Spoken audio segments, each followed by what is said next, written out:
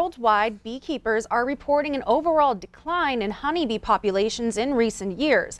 Rise Again Tattoo is doing their part to help bee populations today with their bee vent in Billings. Now, their studio is offering $20 to $40 tattoos of various bee-related designs. The tattoo lines stretch clear out the door today, and the shop estimates that they will do several hundred tattoos. All proceeds are being donated to pollination partners to support our local apiaries.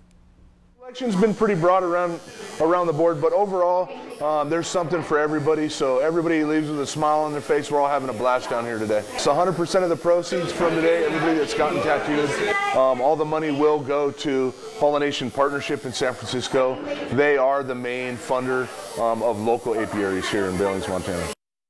Now, Montana is the second largest honey producer in the United States, and you can still get your bee-related tattoo today. The event will be going on until 10 o'clock tonight.